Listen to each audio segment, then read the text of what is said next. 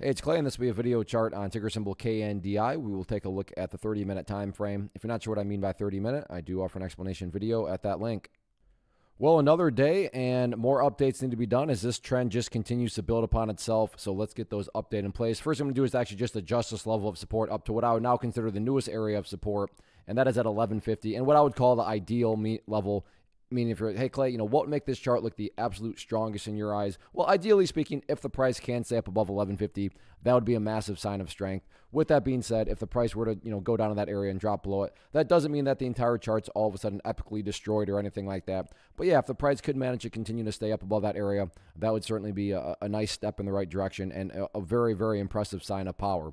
Now, looking at things from more so the overarching standpoint, that is where the purple line comes into play, the 50-period simple moving average. Keyword being moving. So as time goes by, that line is going to move itself higher and higher, which is very helpful because when it comes to gauging the health of the move, that right there being defined as the move, just watch that purple line. As long as the price stays above that line, as the line itself moves higher and higher, then the bulls are in full health, the bulls are in full control. How you must visualize that, that is what has been represented. Again, yeah, staying above 1150 would be great.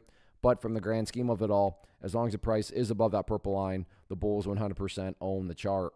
As far as levels of resistance are concerned, they really don't matter. What do I mean by that? What matters the most is what the price has been doing and continues to do, and that's that right there. Just building those higher bases, or if you want to envision those as stair steps. So as long as the stair steps continue to be constructed in the upwards direction, then given enough time, everything else will eventually take care of itself, including breaking levels of resistance. So focus on healthy consolidations, focus on chipping away and building those higher bases, and sit back and let the overall trend do its thing. First off, thanks so much for watching the entire video. Real quick, before you go, I want to invite you to a live webinar, web class, training, workshop, online event, whatever you want to call it, but it will be me live revealing to you what I've discovered that has allowed me to transform myself from being an employee to being my own boss, including how I had only one losing day out of 73 days in total.